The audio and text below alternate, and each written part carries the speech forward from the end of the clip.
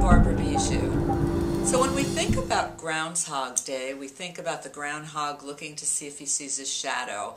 If he sees his shadow, will there be a longer spring, a shorter spring? The truth is, it doesn't really matter if he sees his shadow.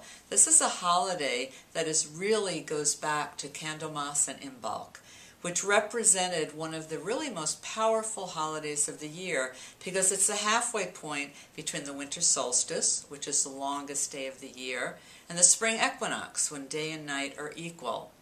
In Europe, the goddess Brigitte was really honored at this time. She's the goddess of fire, she's the goddess of smithing, she's the goddess of the hearth.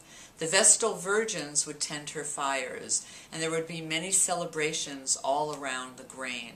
In fact, all throughout Europe there were many fire ceremonies at this time.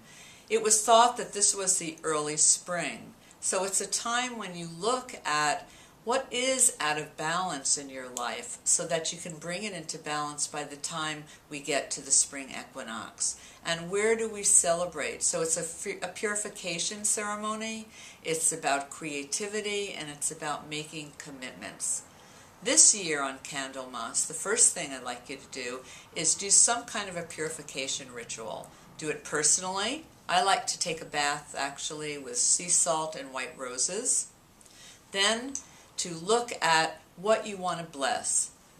I take seeds, whether they're seeds that you're going to bless in ritual or seeds that you want to plant later on in the year, and see what it is that you really want as your full creative expression. Be as clear as possible.